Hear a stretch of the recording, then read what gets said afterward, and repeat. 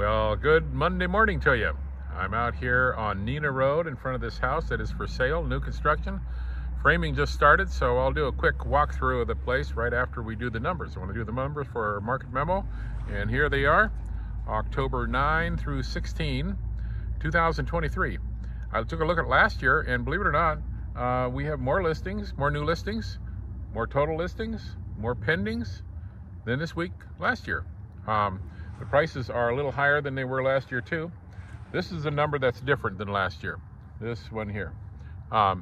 54 days on the market for these pendings. So that number's going up, which means the buyers are starting to pick up some houses that have been on the market a little longer.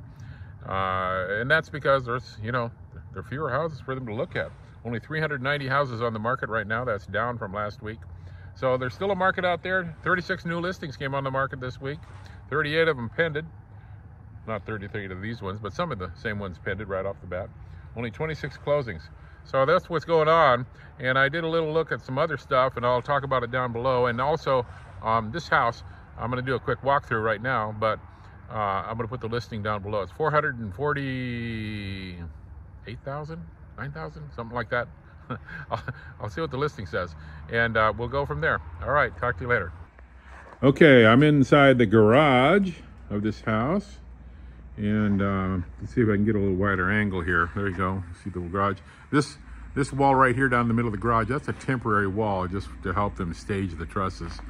And you can see that this garage even has a view out the windows of the garage. We'll take a look inside.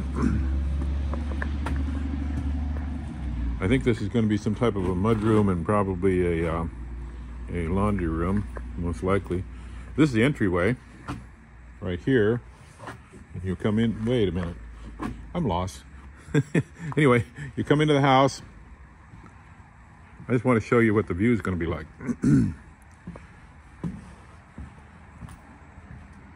I think this is going to be the living room area right here.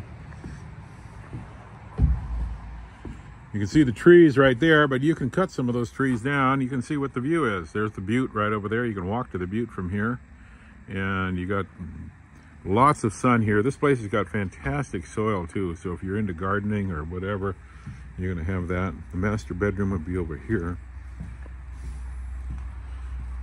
A bedroom will be over here. It's obviously not the master, but it's also got this view looking out the window. There's a view of those mountains right there. That's the Matanuska Peak.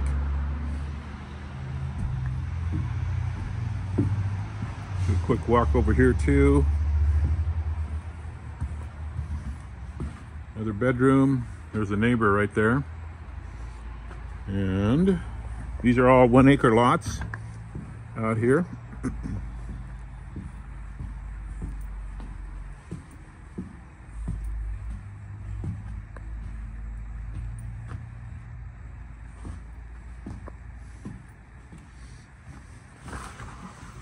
Believe it or not, I can fit between those studs.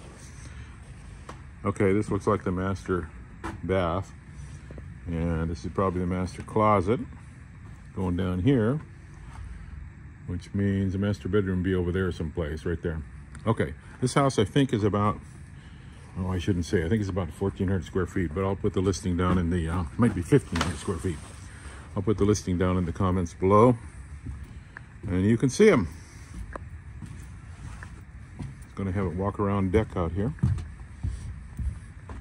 all the way around that way. You can see they use good deck stuff. These people know what they're doing. This is Casino Builders. They always do a good job. Thought I'd show you what the well's like. You can see it's 61 feet deep, 20 gallons a minute.